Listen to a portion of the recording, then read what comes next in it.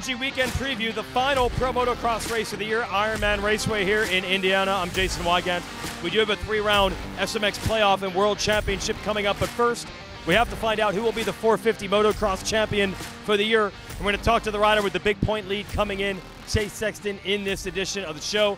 Also his teammate Julian Boumer, who has been way better than probably anyone has noticed in his rookie season as a 250 rider. He's been in the top 10 in almost every moto this year, but if you're outside of that top 5, 6, it tends to not go noticed. So I'll talk to him and some others. Get ready to crown champions. Hayden Deegan running a #1 plate today on press day.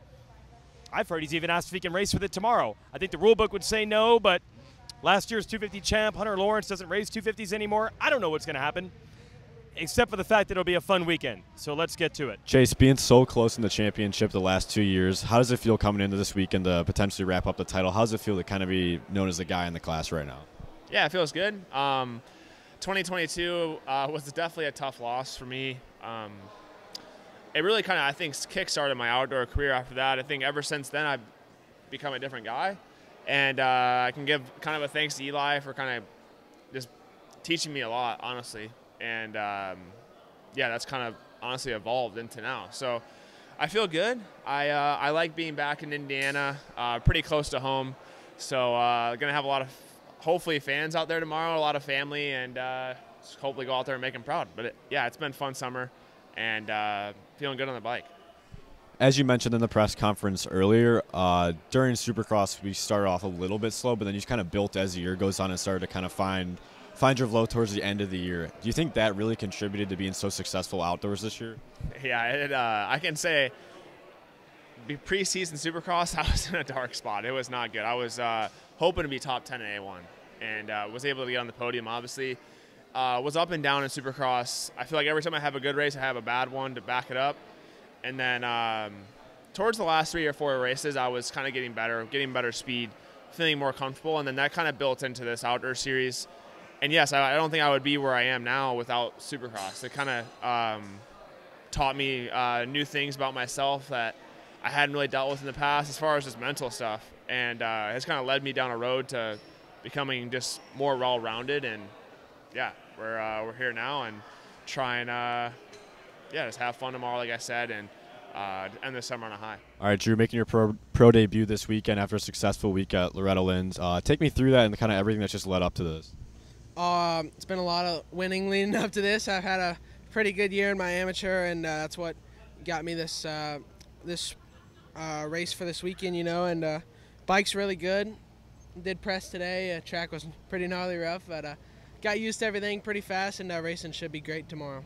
How has racing up in Canada been for you? And do you think that's going to really benefit you in the motos tomorrow? Yeah, I think it's going to benefit me a lot. You know, I did a full series, and I just kind of, it helped me a lot with learning the series and stuff like that. And yeah, longer motos up there, so I'm good in shape and stuff like that. So it helped me a lot.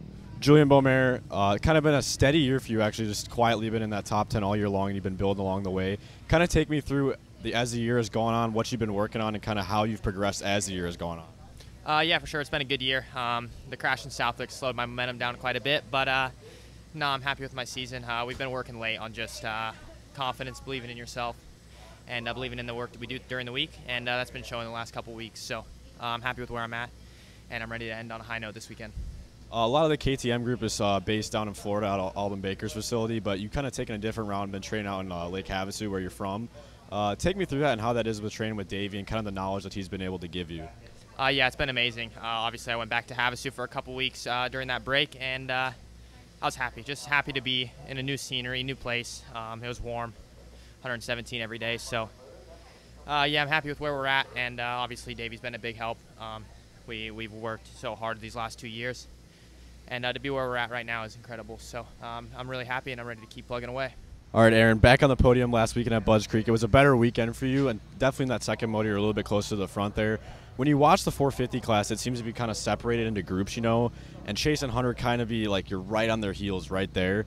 When you get to that level where, you know, you're talking about, you know, half a second here, half a second there, what is it really that makes the difference between them and then when you're right there and you're a little bit off of them? Or is it just minimizing mistakes?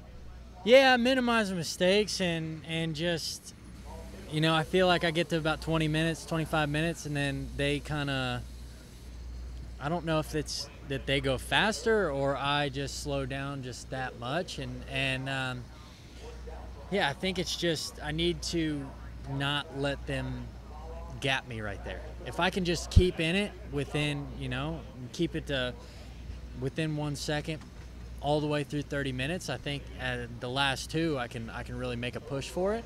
But they're the best right now. So I was mad after the first moto in Budds Creek, and I tried to really show that I belonged up there, and I wanted to show them that I had the speed, and yeah, I think I did that for a little bit, but still it was just I didn't have that end speed where I really needed to. So it might be a little bit different here. I've been practicing all week, so maybe we can get a start, run away from these boys, and they won't be able to catch us with about 5 minutes to go.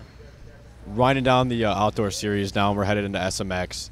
Since the addition of SMX, a lot of riders have talked about just how taxing the whole series is on your body and on yourself, just mentally too. So kind of take me through that and your thoughts on how long the season is now. Yeah, I mean, you got to think it's 17 rounds of Supercross, and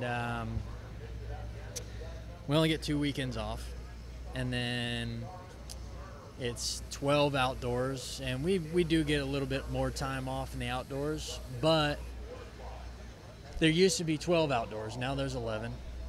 And then they've added, 3 more races where it's not just, get in, race Saturday, get out. It's, show up on Thursday. You got to be there for practice on Friday, do, autographs, whatever, and then the press conference on Friday, and then Saturday. And yeah, it's all cool and whatnot, but I think I don't organize the races, so I don't want to get into it. But I do think it's a lot, and it's a lot on the teams. It's a lot on us. It's a lot, It's a lot for everybody, especially when I got kids, and we used to have about a month off, and now if I end up going to Europe, it's only about 2 weeks off. So not a lot of time to really hang out with the family or do anything like that. So you got to make it really count.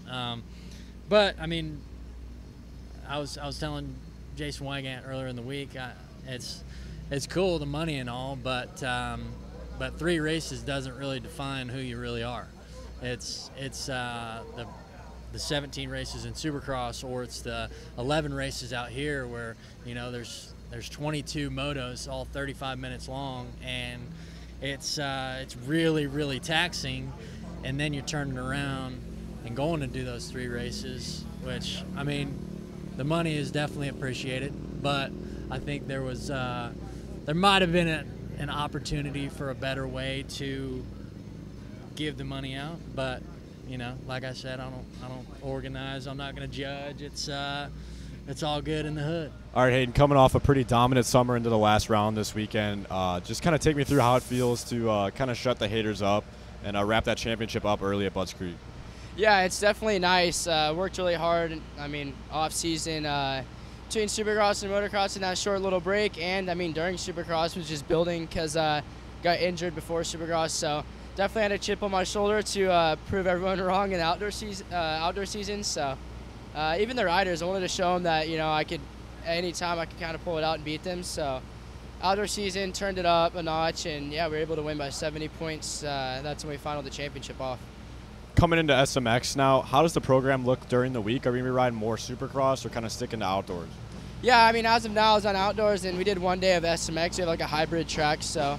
Now that you throw in the SMX series, I mean, there's a bunch of different variables. So whole new tracks now. Star has one right down the street, and SMX track we were riding, so it's pretty sick. Dean Wilson obviously didn't want to have to race outdoors this year, but kind of in a points battle there for the last spot for SMX.